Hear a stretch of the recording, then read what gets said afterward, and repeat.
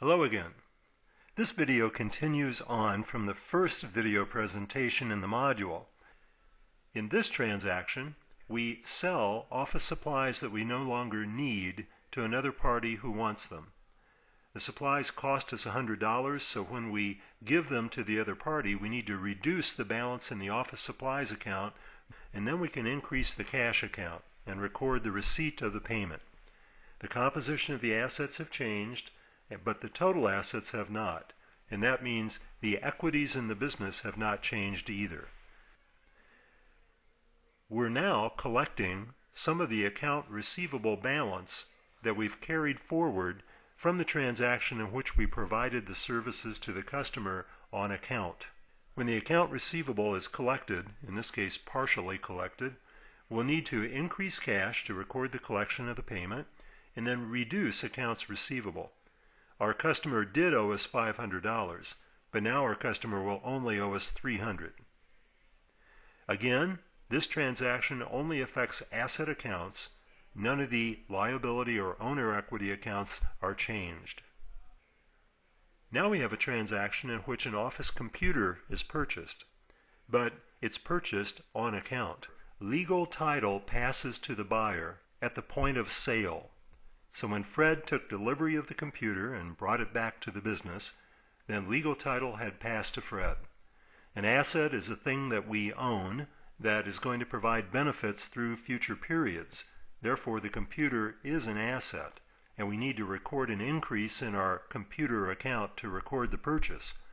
We can't reduce cash because we haven't paid for the computer yet, but just like before with the supplies, we can record the obligation to make the payment in our account payable liability account. We now owe $5,200 to vendors. One is the office supply company, and the other is the store that we bought the computer from. In this transaction, cash is borrowed from the bank, and the bank has Fred Tall sign a promissory note. Interest will be charged on this loan while it's outstanding. We'll need to record an increase in the cash account, and then record an increase in the liability account, notes payable. A promissory note is a long-term loan that carries an interest rate. It's different from an open account balance, which we refer to as an account payable. The reason for using two different liability accounts is so that we can report more detail about the business liabilities when it's finally time to do the statements at the end of the accounting period. In the next transaction, Fred pays the $200 account balance that's owed to the office supply company. In order to record the payment of that liability, we'll need to reduce cash assets by the $200, and then since we no longer have this $200 obligation, we'll need to reduce accounts payable. Let's look at a summary of all the transactions that we've recorded for Fred. After recording them all, our ending balances are as follows. Cash is $10,200, accounts receivable is $300, office supplies is $350, office equipment is $2,000, the computer account balance is $5,000, and then accounts payable is $5,000, notes payable is $3,000, and the ending owner equity is $9,850. If we add up all the equities, we'll find that they equal all of the asset account balances. Therefore, everything checks out, and we do have our equality between assets and equities. This is a good thing since it indicates that no obvious mistakes have been made. We have recorded all of our owner equity transactions in a single owner equity account. We did this because I think it's the easiest way to present this information and the best way for you to learn about it.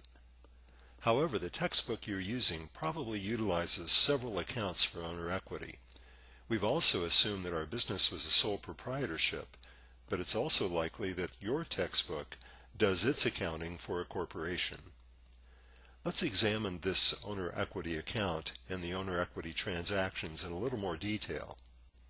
Here we see our owner equity account on the left side highlighted in yellow. The textbook that you're using, if it's written for a sole proprietorship, will have a capital account. If it's written for a corporation, it will have a common stock account instead.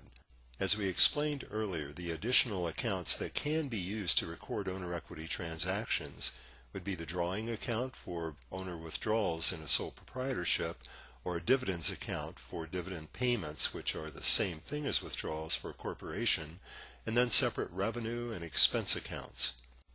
If we had used these accounts in our problem, our owner equity accounts would appear as shown here, and we would have separate balances in each of them. These individual balances all add up to the ending owner equity for our business, though, and that's the $9,850. Having taken a look at these accounts and their balances, let's now return to our single owner equity account summary, and we'll then take a look at the next step in the accounting cycle, namely the preparation of the financial statements. Well, at the end of the accounting period, this information needs to be reported to interested parties. These are the people who want to know what the assets, liabilities, and owner equity in the business are. This information can be reported to the interested parties by constructing a set of standard financial reports. We have three major reports that we're dealing with in this module. The first is the balance sheet. And the balance sheet simply reports the information about the company's assets, the liabilities, and the owner equity. Let's take a look at our balance sheet. When we prepare it, we need a heading with the name of the business. We'll identify the report, and then we'll date it. These are the balances that we have in our business on December 31st of 2000XX. We'll list the balances and put all the assets on one side of the report. When we total them up, we get the total assets, and then we list all the liabilities, total them up, add the owner equity, and then get the total for all the equities in the business. This report is called a balance sheet for obvious reasons. The total assets have to equal, they have to balance with the total equities. They do in our case, so everything looks good. Another statement is the income statement.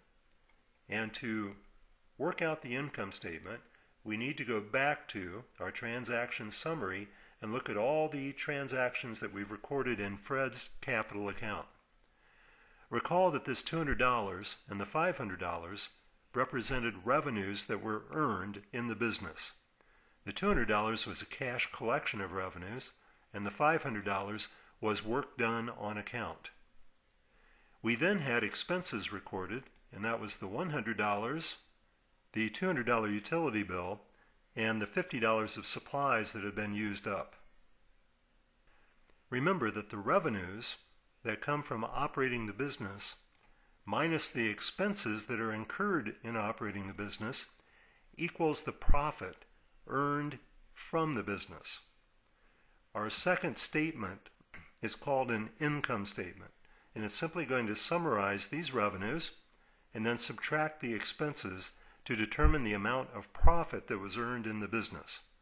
Let's take a look at this statement. We see here that the total revenues earned in the business amount to $700. There were three expenses, and they add up to a total of $350. So when we subtract the profit, which we call net income, from business operations is $350. If the expenses had been greater than the revenues, this would be a negative figure that we would call a net loss.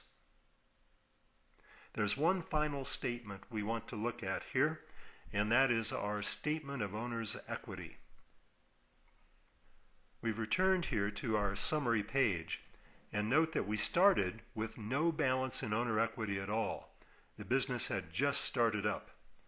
Then we had an investment made by the owner, we had revenues earned, expenses incurred, and then we also had a withdrawal.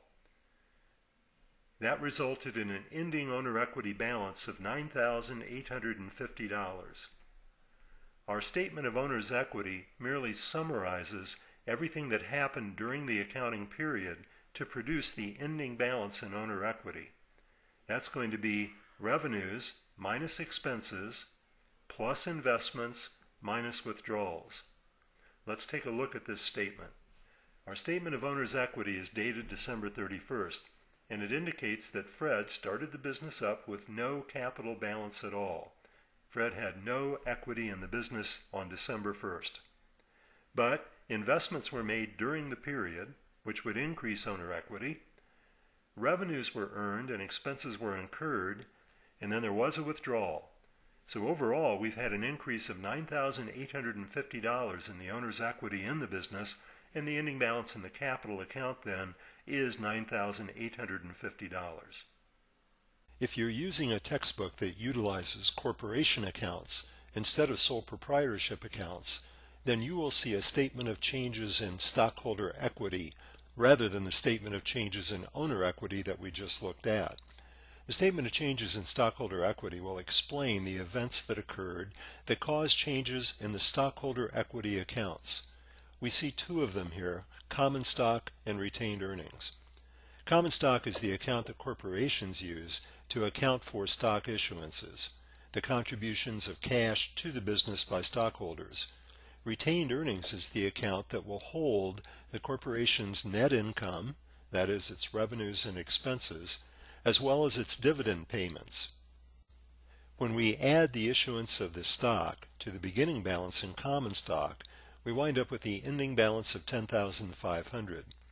Retained earnings would be affected by revenue and expense, so we'll add the net income of $350 and then subtract the payment of dividends, $1,000, to determine a negative balance for retained earnings at the end of the period, namely a negative $650.